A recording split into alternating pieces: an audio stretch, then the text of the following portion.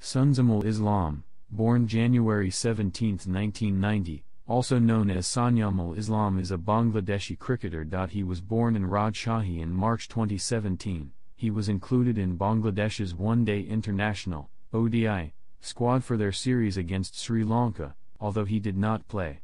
11. The following month, he was named in Bangladesh's 2020 international (T20I) squad for the matches against Sri Lanka, although again he did not play. Later the same month, he was named in Bangladesh's ODI squads for the 2017 Ireland Tri-Nation Series and the 2017 ICC Champions Trophy. He made his ODI debut for Bangladesh against Ireland on May 19, 2017.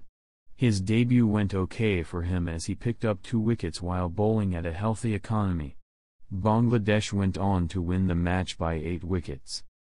In January 2018, he was added to Bangladesh's Test squad for their series against Sri Lanka. He made his Test debut on January 31, 2018 against Sri Lanka.